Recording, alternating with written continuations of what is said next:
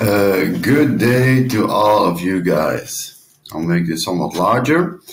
And this is for Form 3 and for CSEC, as you can see here or there.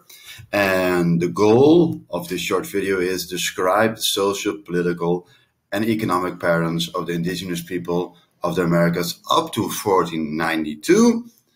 And this year should be relevant for you guys because it's the coming of Columbus and after him, the Spanish. This is the end goal. And one part of that is our topic of this video, Chapter 1, Caribbean History for CSEC. And we will talk today about the Mayans. The Mayans had one of the great civilizations of human history. By civilization, we mean culture, or a group of people who achieved a lot of things, like making huge architecture, buildings, creating their own writing, creating a religious system, and things like that. One of the things that the Mayans achieved was agriculture. They grew maize and all kinds of subspecies of maize, and also had their own way of doing agriculture. They made stone buildings, like this one, and made especially stone temples and pyramids. And they also practiced a form of hieroglyphic writing, what is in Papiamento hieroglyphico. So the Mayans had a great civilization. Let's talk about the history of the Mayans. The Mayan civilization. Mayan civilization had its core in the Yucatan Peninsula. What is about here? The Yucatan Peninsula.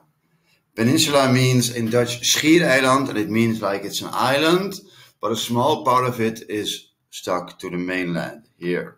So it's like an island, but not really. And this Yucatan Peninsula,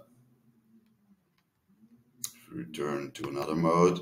This Yucatan Peninsula begins in 250 before Christ.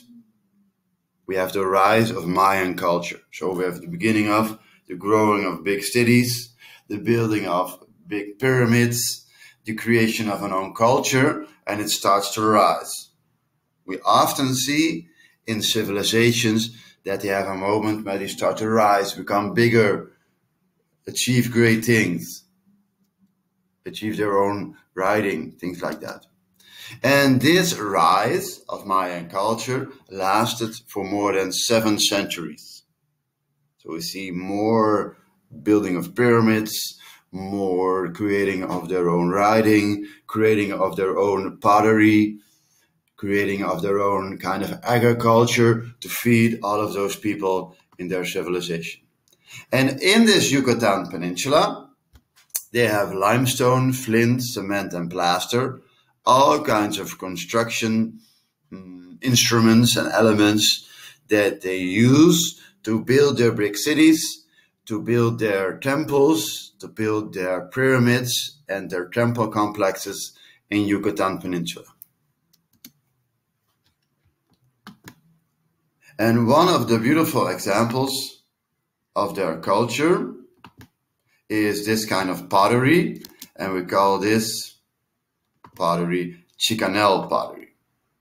And this is a name that the archaeologists gave them, and this is also a way that by which archaeologists classify cultures together by dating them and looking at their ornamentation and their decoration and discovering that these pottery belong together. So we have the Chicanel pottery.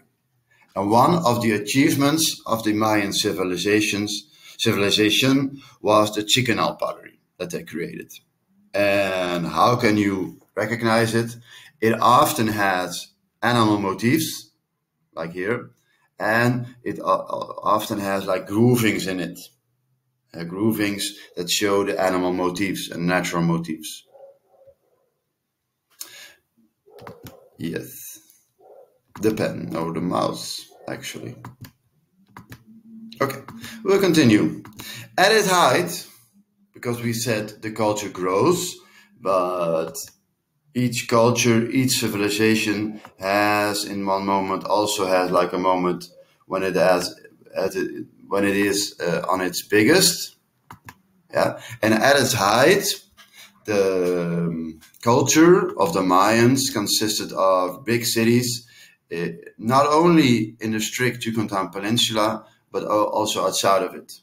So it had more than 40 cities, and famous are, for instance, Palenque, and famous are, for instance, Tikal, and famous are, for instance, Chichen Itza.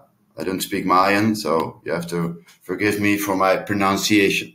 And each city had más o menos between 50,000 and 500,000 inhabitants.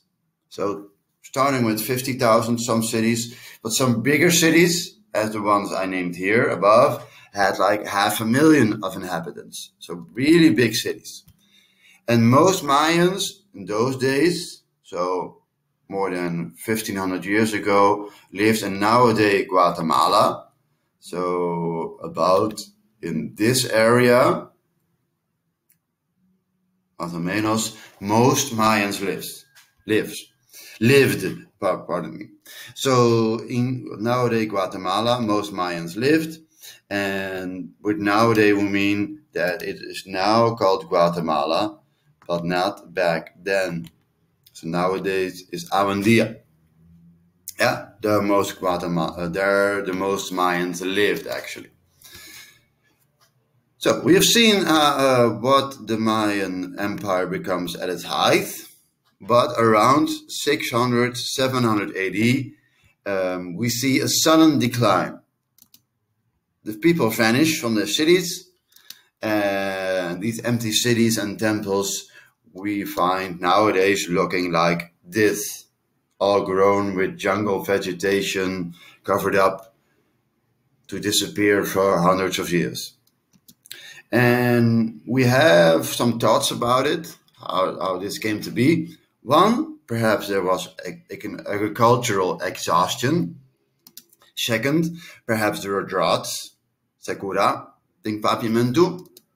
And because of that, perhaps the people that remained and other people that lived outside of the Mayan Empire fought wars together about the remaining food and the remaining agriculture and the remaining cities. But we don't know this 100% for sure. But this is the idea that the hypothesis, why was there a decline más o menos 600, 700 AD? Well, there was a climate change, cambio de clima. Because of that, there were droughts, sequera, tingpapimentu, and perhaps agricultural exhaustion. And because of that, people didn't have any food anymore, less food, less maize. And because of that, perhaps within the Mayan Empire or with people from outside the Mayan Empire, they had wars. From this, we take the next step to the time of the Spaniards. Yeah. Now, in the time of the Spaniards, the cities flourished. Tingpapimentu is the Quita Florece. Yeah. And where did they flourish? I need the map behind me for that. Yes, here's my pen. If we have the map and we look at the map, especially in the Mayan highlands over here and over here, we have that the cities flourish. But in the Mayan highlands, we see that there was decline and the cities and the temples were abandoned. So we have still a moment of decline, starting in the 6th and the 7th century AD. But in the Mayan highlands, as you can see here, there you still have the flourishing cities of the Mayans. It's an important word for history, geography, social studies. And it's a time when a lot of people live there and they have like a flourishing culture. Their culture does well and they do still certain achievements over there. In the 16th century, 16th century, we start the Columbus, who comes to this area, to the Caribbean, and after him, Spaniards like Pizarro and Cortés, and they start to invade empires like those of the Mayans. And the Mayans who lived at that time were villagers, so they were not part of a bigger empire anymore. They had their own crops, so they were self-sufficient. They made their own food, for instance, maize, but all kinds of other crops also. And they practiced the religion of their ancestors. So the Mayans had a certain practice in their temples and in their ancestor worship, and these things the villagers that lived during the time of Columbus still had, but they were not part anymore of a grander or bigger empire.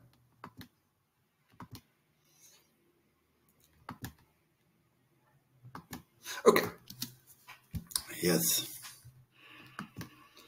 And like I said, they made their own crops. For instance, maize and all kinds of beans and chilies.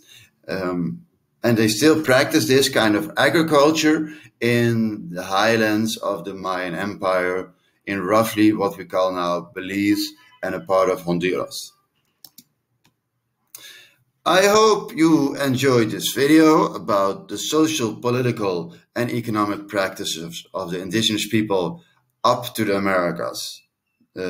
Of the Americas up to 1492, and we talked about Chapter 1, Caribbean History for CSEC. I hope you enjoyed. If you have questions that remain, you can put them below, but you can also ask me during class or in classroom or by sending me an email. Enjoy your day.